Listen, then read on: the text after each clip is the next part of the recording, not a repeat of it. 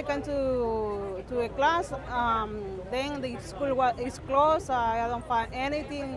Nobody give the face to tell us what's happened. What feelings? We lost everything. We lost time. We lost money. We lost a lot of things. I got here and then I spoke to one of the representatives of the school, and I didn't get his name.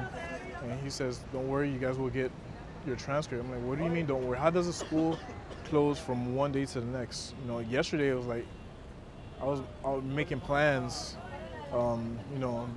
just having a future, because it is my dream to become a nurse. Is my dream. There's nobody here. Everybody disappeared. Nobody wants to show the face. And there's upstairs only three is a whole mess. Or actually people that work here that actually stayed here to show their face to us, and give us a hug and tell us, "I'm sorry, what's going on."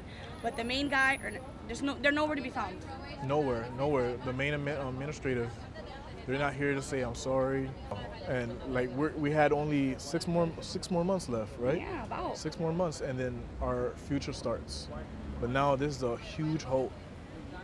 $40,000 is what our tuition is. Mine is up to 5170. It's like about 40, yeah. Well, 40 in loans, and the rest I paid to the school cash.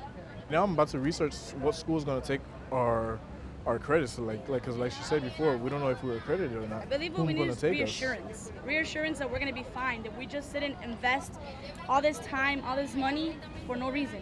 We need to be reassured that somebody's going to accept us. There's some school out there that, that knows our pain and wants to help us out, because at the end of the night, our main goal is to be nurses. Competent nurses. That's all we want. Competent nurses. It still feels like this, like I'm still waiting for trick or treat, just kidding, but like April Fool's, but it's April. Yeah. But the fact of the matter is, it's not a joke.